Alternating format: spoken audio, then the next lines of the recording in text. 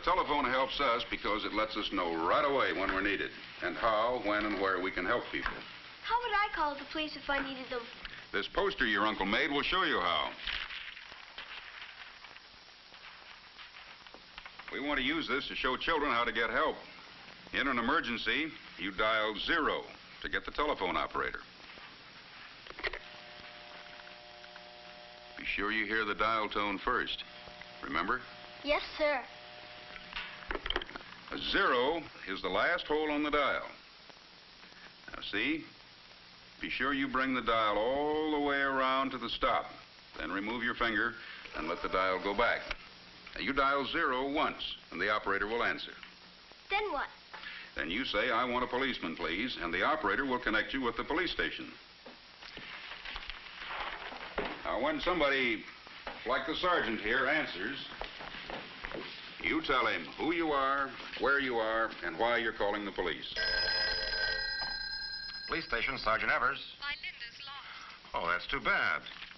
May I have your name and address, please? Mrs. Jane Hoskins. Mm-hmm. 42 Barton. And your phone number? 555-1029. How old is Linda? 5. 5. Yes.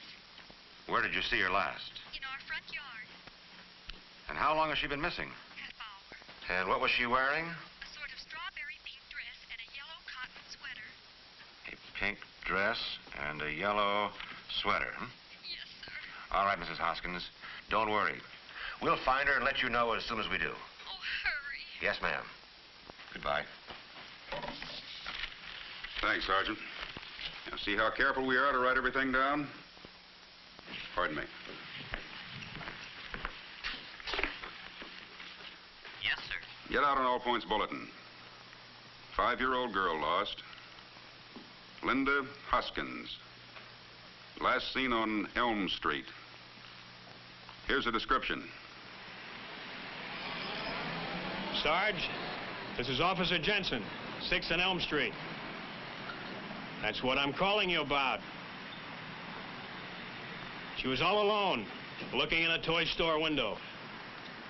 Oh, sure, she's fine. Good work, Officer Jensen. We'll have a car to pick her up right away. See how the telephone helps us do our job? Call Mrs. Hoskins and tell her we found her little girl. Over here at the window, I want to show you something.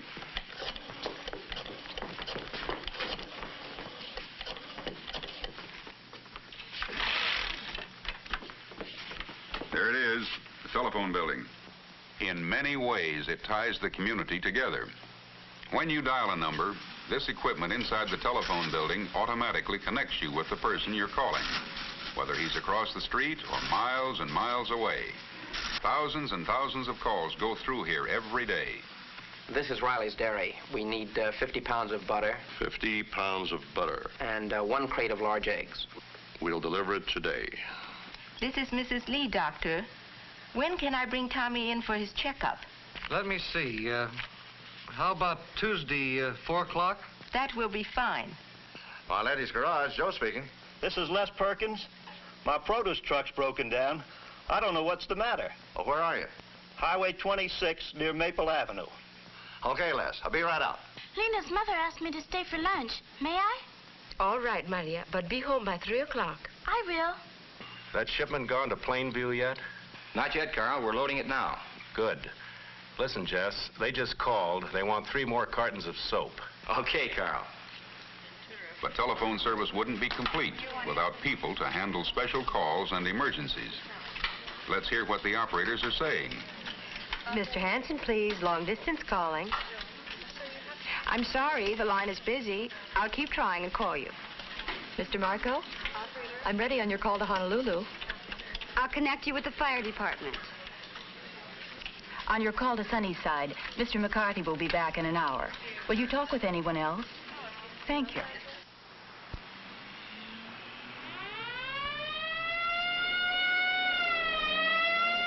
The fire department needs the telephone as much as we do. I'm sure of that.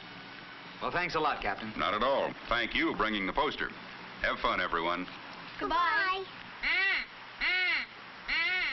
It's after 2:30. I wonder where Bobby is. I'm sure he'll be here soon. Like Quacker. jet plane flies a lot higher and faster than Quacker. Can telephones reach up into the sky? They can and they do. And even more amazing, men are working with communication satellites that orbit the Earth. These satellites can carry telephone messages and television pictures to and from many different parts of the world. And outer space? Yes, Jimmy, outer space too. Man himself has entered space. All systems go. A-OK. Why, it's Mr. Man. Yes. And just think, Jimmy and Susie, someday in the future you may pick up a telephone and soon be talking with your friend, even if he's on the moon. When do we go, Uncle Ben? Pretty soon.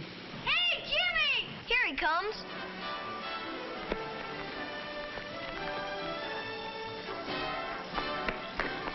Sorry I'm late, Jimmy. I couldn't find my glove. That's okay, Bobby. Let's go.